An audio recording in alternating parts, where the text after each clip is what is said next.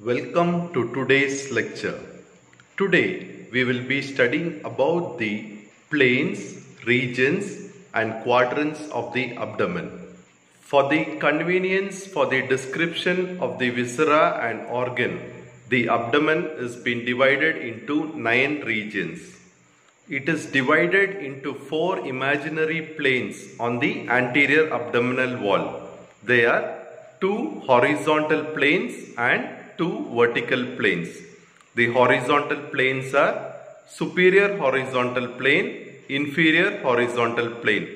The vertical planes are right and left vertical planes. So coming to the superior horizontal plane, so it is also called as transpyloric plane of Addison, ADDISON.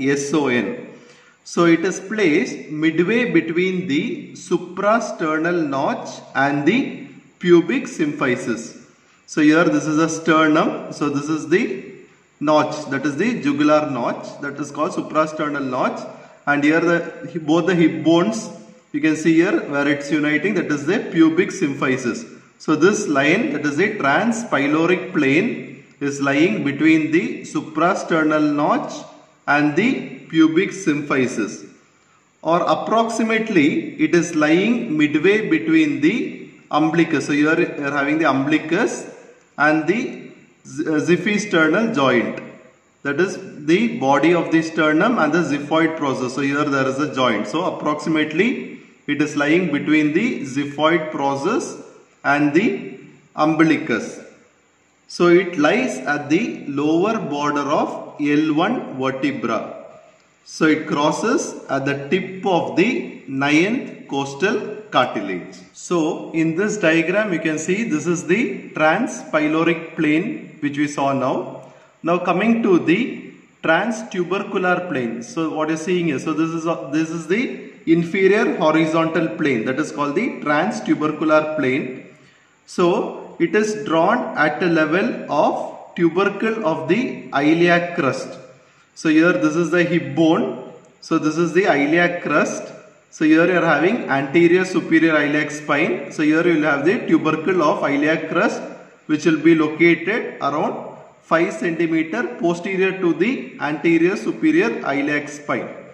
So the intertubercular plane, or it is also called transtubercular plane. So it lies at the level of L5 vertebra. So in this diagram what you can see, already you saw first a horizontal line, that is called the transpyloric plane. Then you saw transtubercular plane which is passing between both the tubercles of the ileum.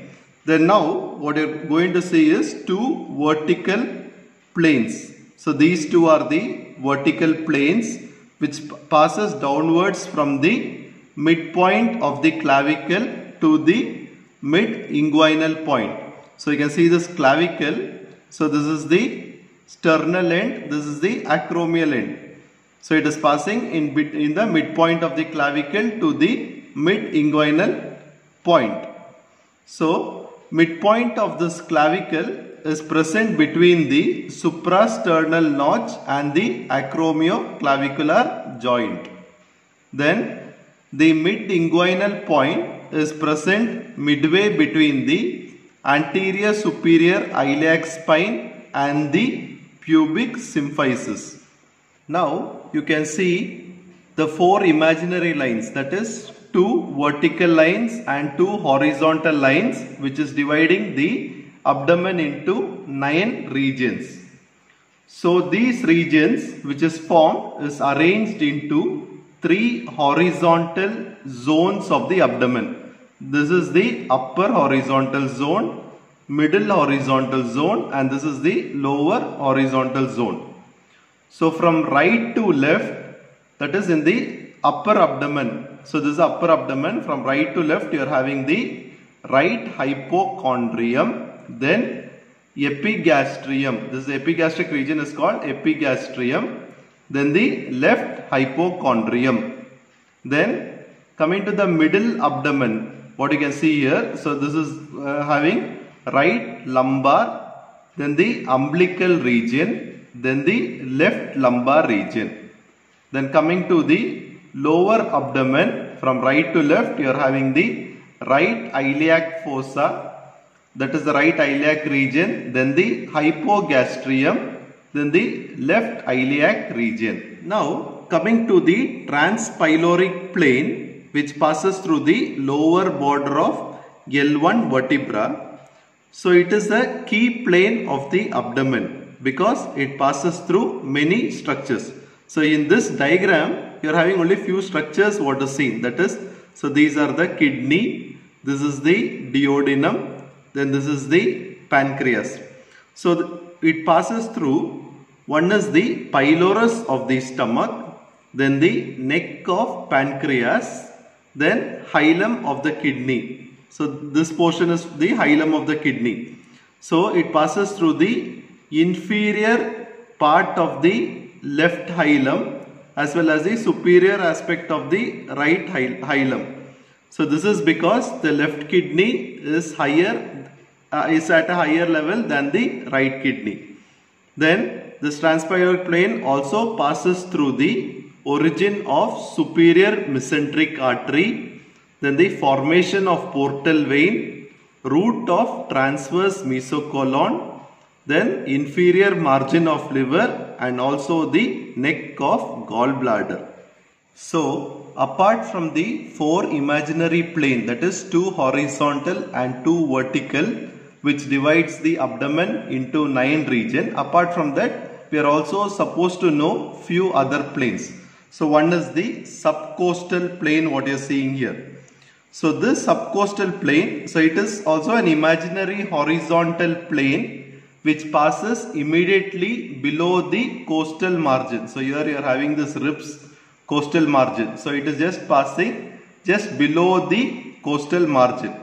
So it passes anteriorly to the lowest border of costal cartilages of the 10th rib and posteriorly to the body of the L3 vertebra. So this is the L3 vertebra. So posteriorly at the body of the L3 vertebra. Another plane what you see is the transumbilical plane. So this plane, it is a transverse plane which passes through the umbilicus. So it lies at the level of intervertebral disc in between the L3 and L4 vertebra. Another thing what you are supposed to know is the linea alba. So it is the depression which is seen in the median plane. So this linea alba extends from the xiphoid process above up to the pubic symphysis below. It is the tendinous raphe which separates the rectus muscle from each other. So this linea alba divides the anterior abdominal wall into right and left halves. Another thing what you are supposed to know is linea semilunaris.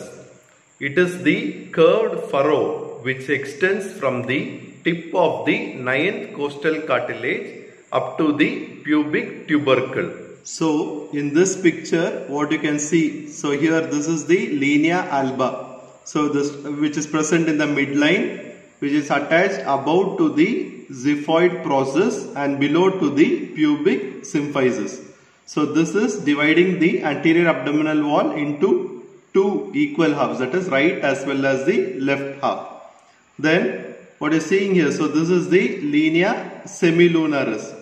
So this was the curved furrow which is extending from the tip of the 9th costal cartilage up to the pubic tubercle. So it corresponds to the lateral margin of rectus abdominis muscle. So here this will be the, on both sides you will be having the rectus abdominis muscle. Lateral to it, this is the linea semilunaris. Now in this picture you can see all the 9 regions. The planes were, so this was the transpyloric plane, here transtubercular plane and 2 vertical midclavicular planes. So and the regions were, this is the right hypochondrium, epigastrium, left hypochondrium, right lumbar, umbilical, left lumbar, right iliac fossa, hypogastrium and left iliac region. So now coming to the contents of these regions. So if you see the right hypochondrium, the main content is the liver and gallbladder. Then the epigastrium, the main content is the stomach, pancreas and duodenum. The left hypochondrium, it is spleen, then the left colic flexure. Then coming to the right lumbar region, it is the right kidney, right urethra and ascending colon. The umbilical region, here you are having the loops of small intestine, aorta, then inferior vena cava. Then coming to the left lumbar region, you are having left kidney, left urethra and the descending colon. Then coming to the right iliac fossa, here you are having the cecum and the appendix. Then the hypogastrium, you are having coils of small intestine, urinary bladder, then uterus. If there is enlargement of the uterus, then you can see in this region.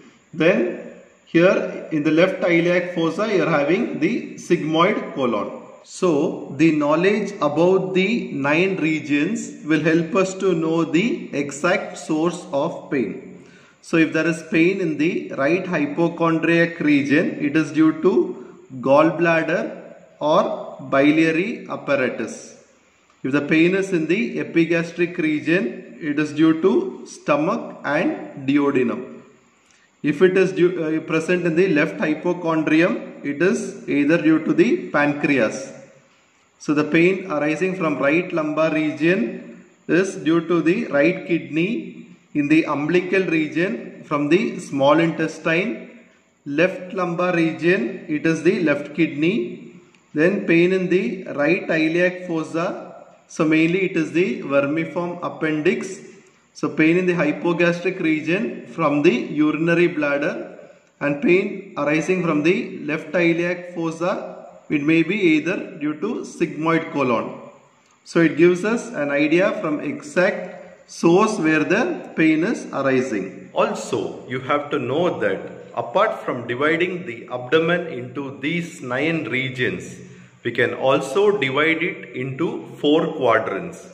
This can be done by taking 2 planes. So one is the transumbilical plane, which is an imaginary line passing through the umbilicus. It passes in between the intervertebral disc of L3 and L4 vertebra, and another vertical line which is passing medially. It is called the medial vertical line. So this divides the abdomen into 4 quadrants. They are named as right upper quadrant, left upper quadrant, right lower quadrant and left lower quadrant.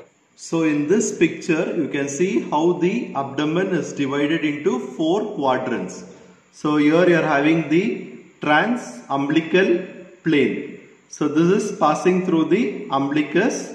So it is present in between the L3 and L4 vertebra. Then another is the vertical plane, that is called the median vertical plane. So these 2 planes, so that is also passing through the umbilicus. So it is dividing the umbilicus into 4 quadrants. So this is the right upper quadrant, left upper quadrant, right lower quadrant and left lower quadrant. It is important to know that pain in the abdomen occurs mainly for 2 reasons. So one is either if there is an inflammation, secondly if there is an obstruction.